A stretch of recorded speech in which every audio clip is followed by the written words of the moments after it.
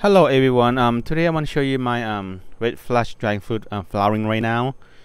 You can see it's open last night, and right now it's still flowering. So it might close today. So I only have one flower only. So last time I have about maybe 5 flower bud. These two over here, this brand right here, it's a board, and I got one more on this brand right here. You can see right there, it's a board too. So same thing on this brand down here, it's a board. So right now I only have one flower. So hopefully this flower could make it and have become a fruit. So, and this is a red flush dragon fruit. You can see right there.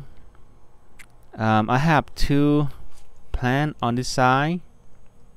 This one's red flush dragon fruit. I bought in October 15, 2020.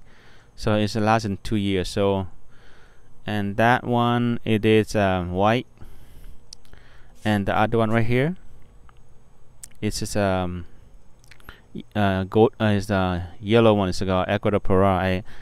I grabbed it to the rootstock. So this one right here, it has a fruit. So this is a red flush. So I'm really excited. So see, hopefully I can get the fruit. I can show you guys how it tastes. So you can see inside. Look at that, really pretty. So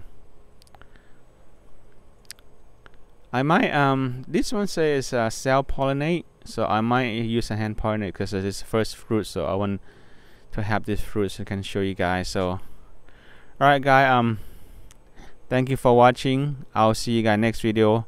Bye now.